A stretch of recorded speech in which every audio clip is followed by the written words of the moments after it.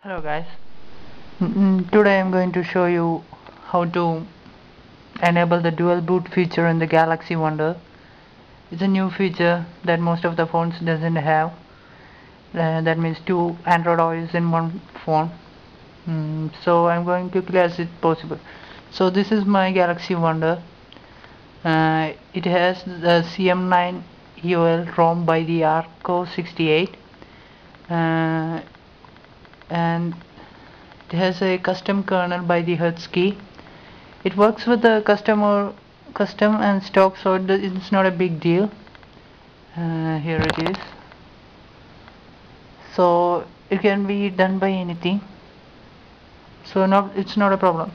The next thing you should have is the dual boot APK that can be downloaded from XDA, and we should open it. And here you can see three options: partitions, tools, switch. So we have to select the partitions for partitioning the memory card so that the secondary ROM can be installed on it. So I'm clicking on partitions. Here you can see my memory card is 8 GB, so it adjusts its partitions according to that. So I am changing it. You can also change the partition sizes, so I don't need this much, so I'm reducing it. Here it is, changing it to 1 GB.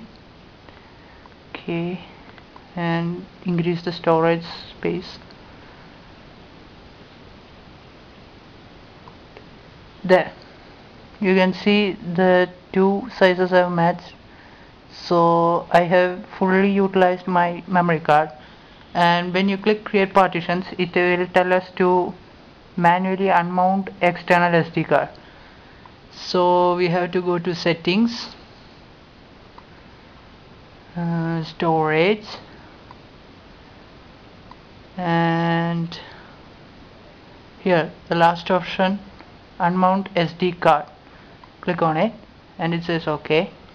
Now again go back to the APK software and then again click create partitions, and yes, well, it takes a little bit much of time. So after it finishes, we have to get the secondary ROM or copy it from the we have to get the copy from the PC and paste it in the memory card. So after the partitions are finished, we have to do that. So I will be back after it finishes.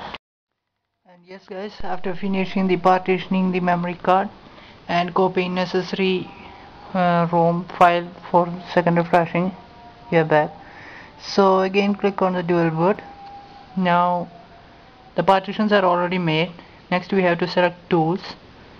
Here are four options. This is the latest zip by EDA and Hon 3T. So let's prepare flashable zip. So we have to direct them to the zip. Here it is, my secondary ROM. Just click on it. It's verifying.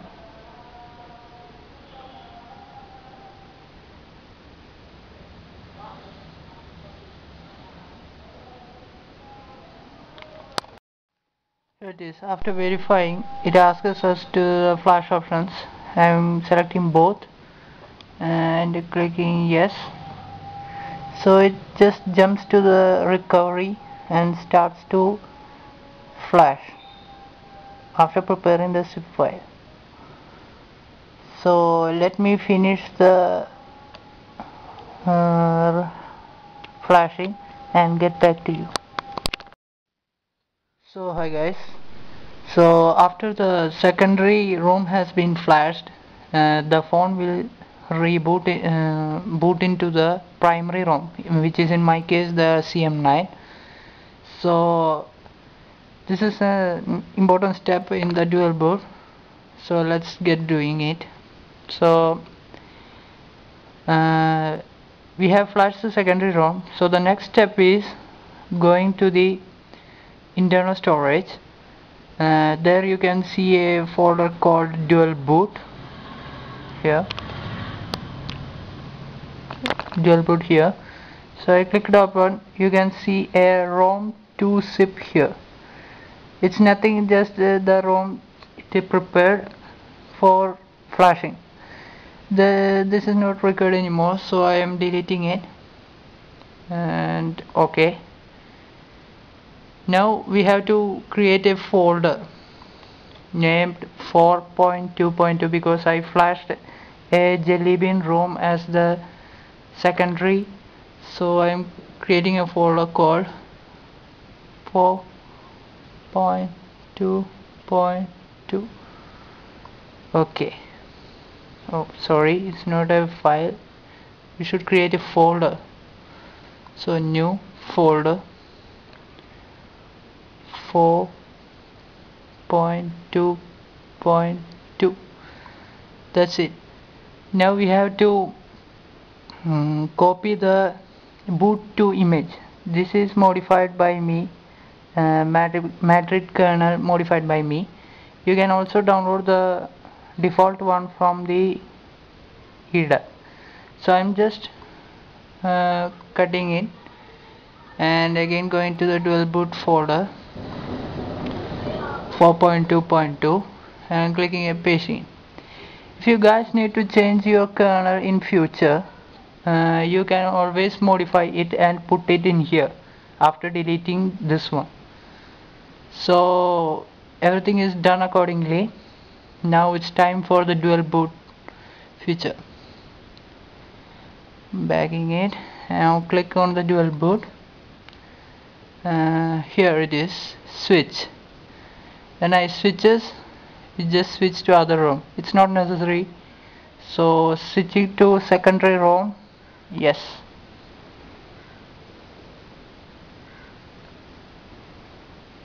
Let us see what happens.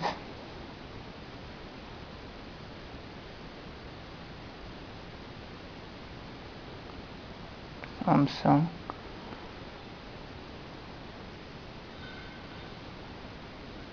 Oh, this is our device name.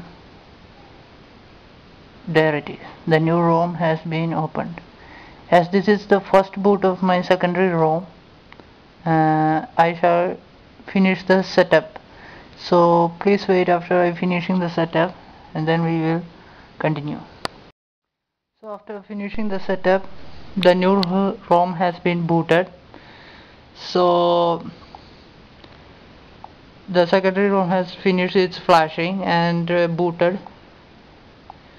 So this is pretty much. So as we go here and see in the internal storage, the dual boot folder storage, you can see another boot image has been made here. This is our primary ROM's boot image and here our secondary. Anyway, you can change this in future according to my tutorial that I will be post later, so you can try it anyway. That's pretty much, and you can see the settings here.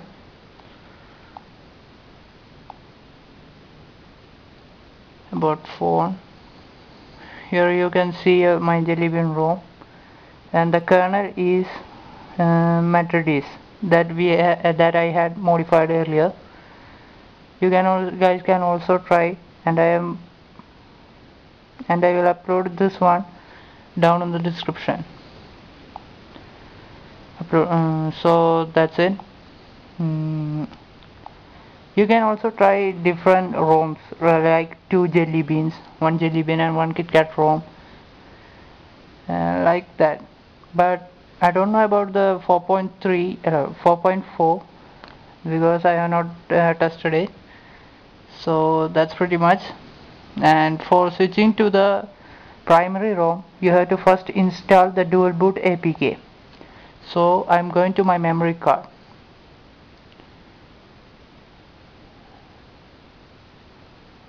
Storage, memory card. Here we have to install it, and it has been done. So you have to give it to the root access.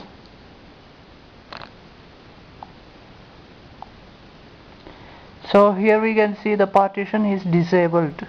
It's because that we are on the memory card, so it cannot dictate any memory card. So for switching to the primary ROM, we just have to click here, switch to primary ROM, yes, and you can see the magic. So guys, you should actually try this, because this is a great feature that most of the phones doesn't have. We can make our friends shame by this feature, make them into their phone is nothing. So you guys should try it. There, it has been loaded to the primary, so you can easily switch between ROMs, and you guys can try any one by keeping one as the daily driver.